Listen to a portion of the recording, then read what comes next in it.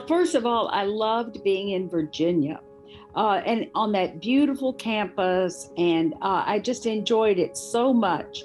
I think that when I was there, there was a great faculty, and I think there has always been a very good faculty.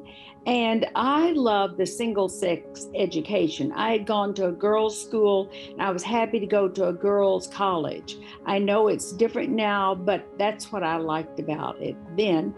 And I've always liked coming back to the campus.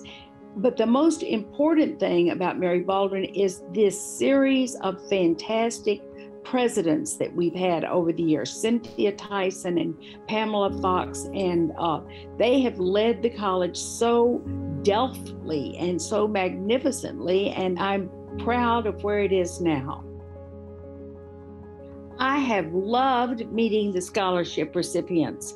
I have a travel and study abroad scholarship, and when I've been at Mary Baldwin, I have met these girls and I've seen how it has changed their lives, and it makes me so happy.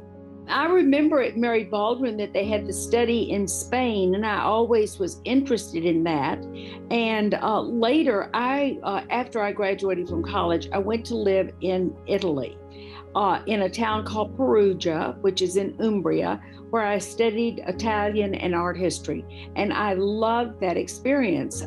It was fabulous. And so I remembered that Mary Baldwin had programs like that. And I thought, well, I want to do something like that. I want these students to be able to go and have experiences like I did and live abroad, learn a new way of thinking, meet new people. And I think that it will make the world better. And so that's it.